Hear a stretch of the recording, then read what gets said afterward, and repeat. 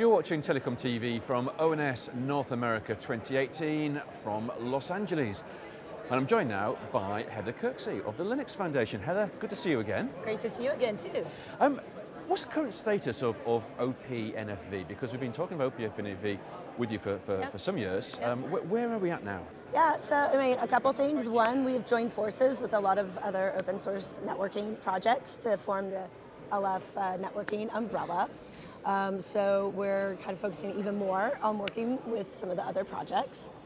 A lot of what we're doing these days is kind of, I think, relatively DevOps oriented. So we've been doing a lot of work to connect our continuous integration, continuous delivery pipelines to a lot of other projects. We had a 2-day workshop this weekend where OpenStack, the Cloud Native Foundation, OPNFV, Open Daylight, FDIO, and ONAP basically brought the release engineer and their integration teams together to actually really start figuring out how we start kind of continuously, sort of delivering across all of those projects. So that's kind of exciting.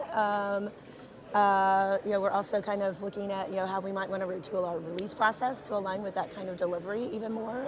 We're hearing service providers want to be even more agile in the way that they're deploying software to the network. So so they want to be even more agile and even faster. Yes. That's encouraging, surely.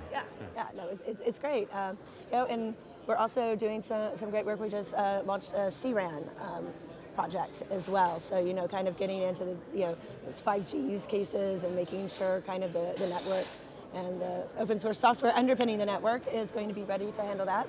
And I guess finally, we also recently signed a partnership with the Open Compute Project, which is an open source hardware organization. And what's the rationale behind that? Basically, they're doing a lot of really good work around open sourcing what they call vanity-free hardware, which is sort of the continued evolution, towards white box and even further, and taking an open source mindset there. And so we want to make sure that from kind of tip to top, you can have really kind of your infrastructure and your back end be built kind of by the community in open source. Now you mentioned the fact that OPNFV is now part of the LF networking umbrella, if you like. Can you explain the structure? Because it can be a little bit daunting just to work out where the projects are and how they all fit together.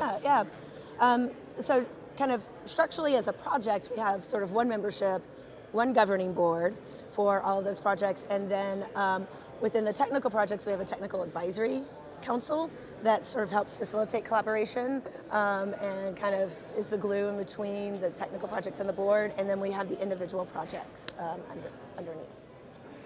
How is it working with the more traditional standards-based community? Because we know that NFV through ETSI's ISG, 6 years into that now, aren't we? Yeah.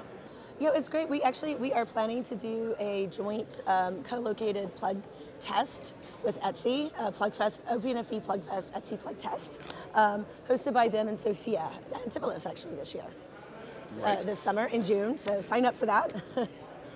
So, but are you pleased with the rate of progress? Is the momentum building sufficiently?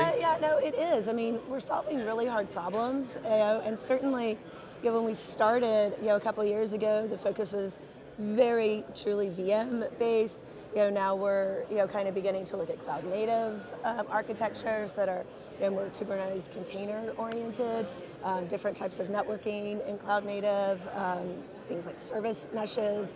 So it's like we were sort of in a fairly fast train and a fast process, laying the track as we were going towards our destination, and and now there are also some additional kind of technologies coming in and figuring out how those coexist with even real legacy stuff, and kind of how we want to approach applications going forward is an interesting challenge.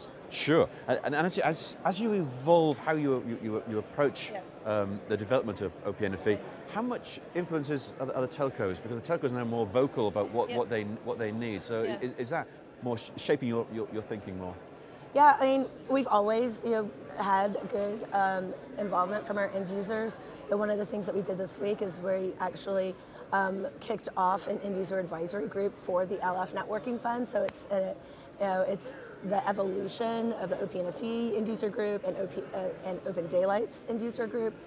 We had a great session to figure out how we can really do a good job of kind of getting information from them and meeting their needs.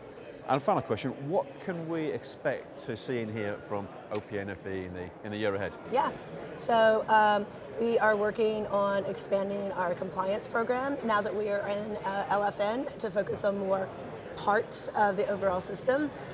We've got our upcoming freezer release that will be happening. I mentioned the plug test, and we're bringing in a lot of the test automation and the sort of tests that we've done, and making them and our lab as a service sort of concept available to the rest of the community. So, really a lot of what we're doing is really trying to help serve the entire community so that all of the sort of code pieces that are there can work even better in concert, and they're not having to reinvent wheels, so they can actually move faster and focus on their areas of expertise. Heather, thank you very much indeed. You're welcome, Guy.